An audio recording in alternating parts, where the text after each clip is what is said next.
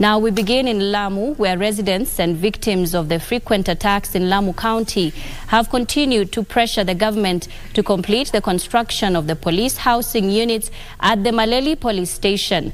The residents have decried difficulty in carrying out farming activities, fearing for their lives due to terrorist attacks in the area. For more than 5 years, a section of residents of Lamu County are still unable to conduct their farming activities due to the alleged frequent terrorist attacks in the area. Sisi haja yetu ni usalama, haja yetu tunataka kusaidiwa, tupate usalama karibu na sisi, tusidhulumiwe, tusiharibiwe mashamba yetu, wala tusipingwe katika harakati zetu za kuchangia uchumi wa kilimo katika Kenya hii. According to the residents, the presence of police officers will help in mitigating the frequent attacks. Pia kuna viongozi waliahidi kwamba ikiisha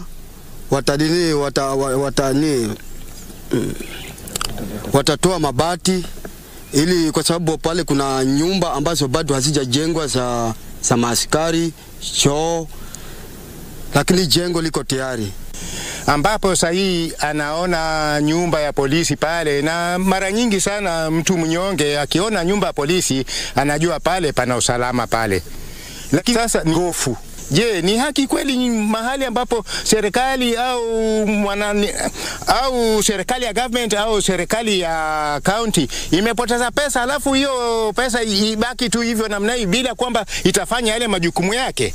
The residents are now calling on the government to take responsibility for restoring peace in the area and the construction of police housing units that will see them resume normalcy in earning a source of livelihood with their safety at hand.